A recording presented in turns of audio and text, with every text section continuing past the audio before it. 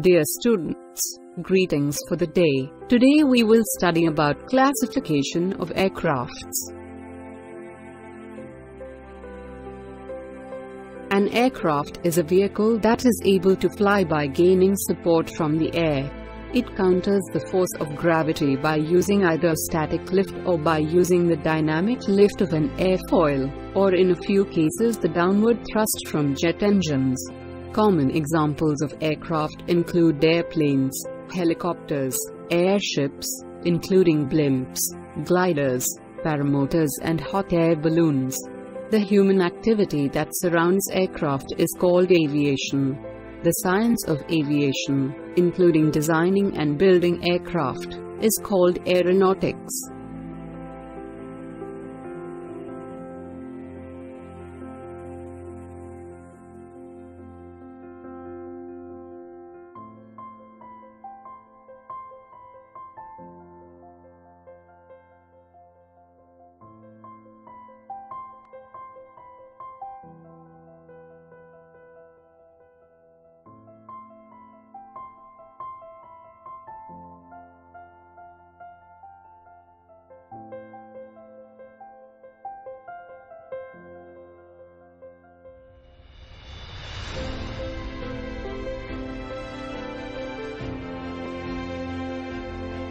Commercial airplanes, jumbo passenger jets, mid-size passenger jets, light passenger jets, passenger turboprop, cargo airplanes.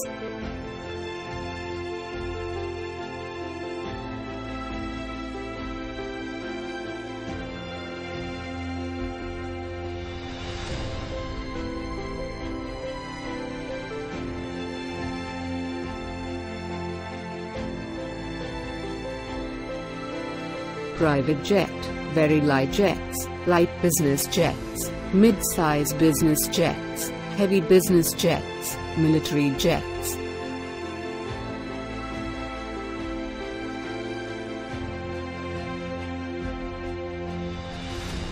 Private propeller planes, private single-engine, twin turboprops, aerobatics, amphibious, military turboprops.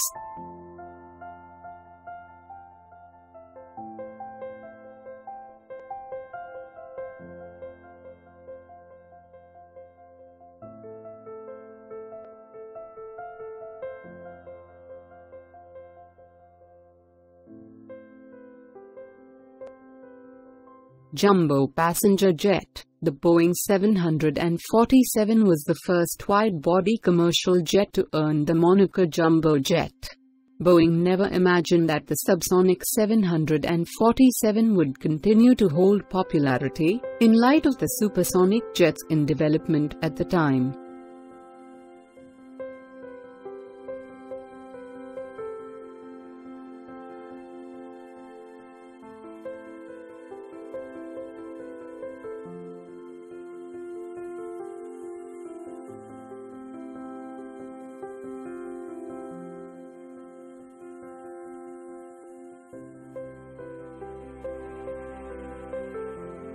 Mid-size passenger jets. Mid-size passenger jets, such as the Airbus 3501000, have a narrower body.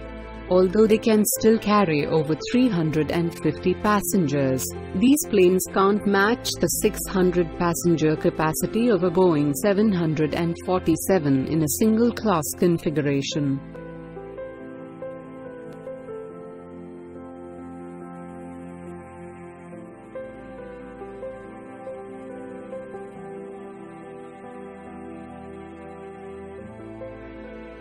Light passenger jets. In the light passenger jet range, the seating for passengers is typically 60 to 100.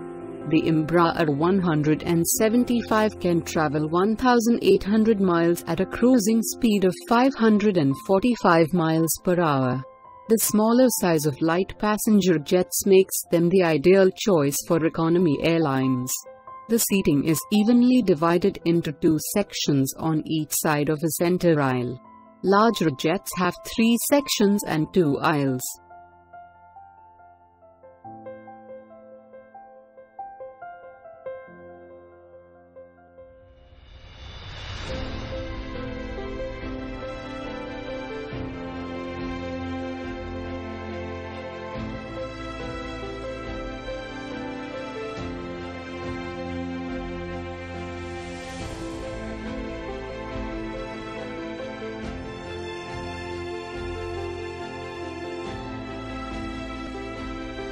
passenger turboprops.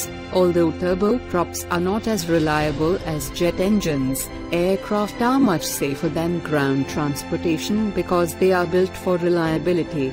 In addition, once the planes reach cruising altitude, there are not many factors which can negatively influence planes that fly over the weather.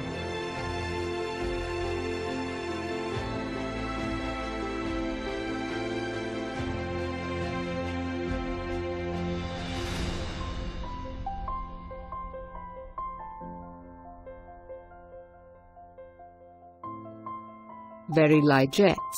Very light jets are primarily for short trips to regional destinations. They typically offer seating for up to 8 passengers.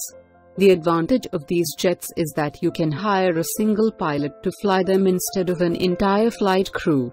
Some models also boast of low operating costs that are on par with turboprop planes. They are the ideal solution for reaching more remote destinations that airlines avoid.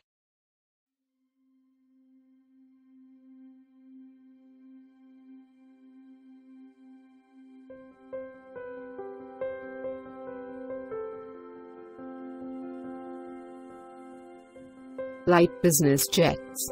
Some light business jets are capable of transcontinental flights of 2,400 nautical miles or more. The definition of a light business jet is that the maximum takeoff weight is 20,000 pounds compared to just half that for very light jets.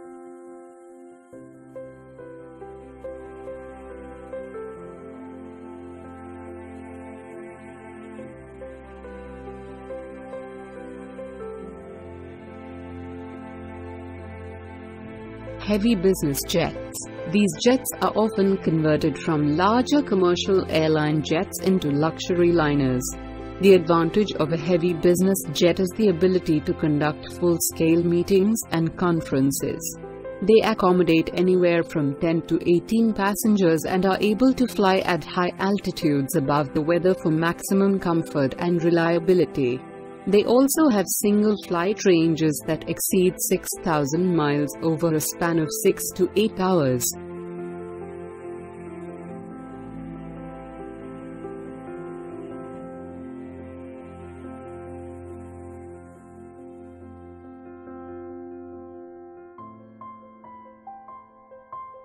Heavy business jets. These jets are often converted from larger commercial airline jets into luxury liners. The advantage of a heavy business jet is the ability to conduct full-scale meetings and conferences. They accommodate anywhere from 10 to 18 passengers and are able to fly at high altitudes above the weather for maximum comfort and reliability. They also have single flight ranges that exceed 6,000 miles over a span of 6 to 8 hours.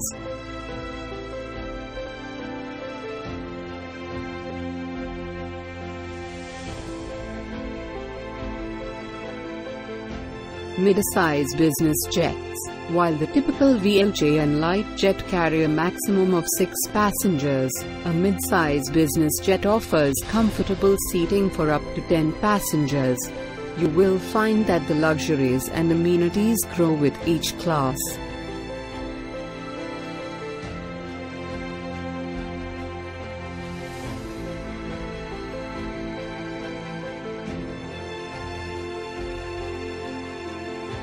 Private single-engine. Although you would think that the propeller-driven engine has been outmoded by modern-day jet engines, think again. Over 27% of the flights are still by propeller-driven airplanes.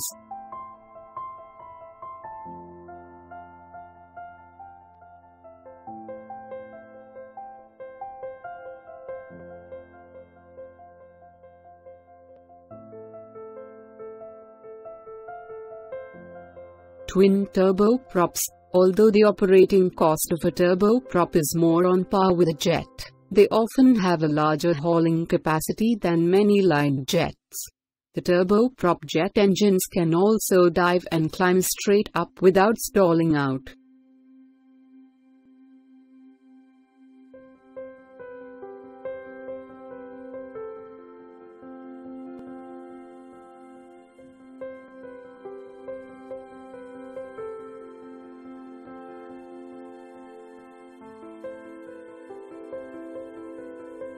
Aerobatic. Many former Air Force pilots find themselves missing the thrill of high-speed maneuvers in fighter jets.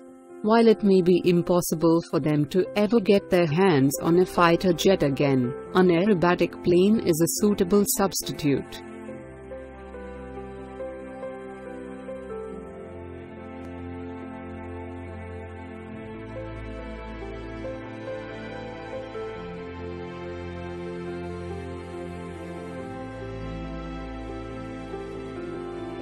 Amphibious aircraft are specially designed to take off and land in freshwater lakes and seas.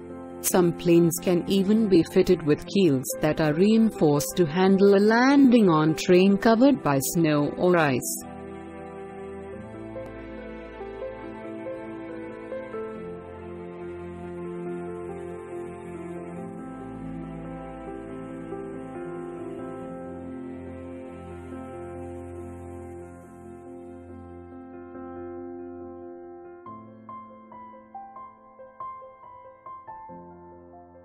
Military turboprops.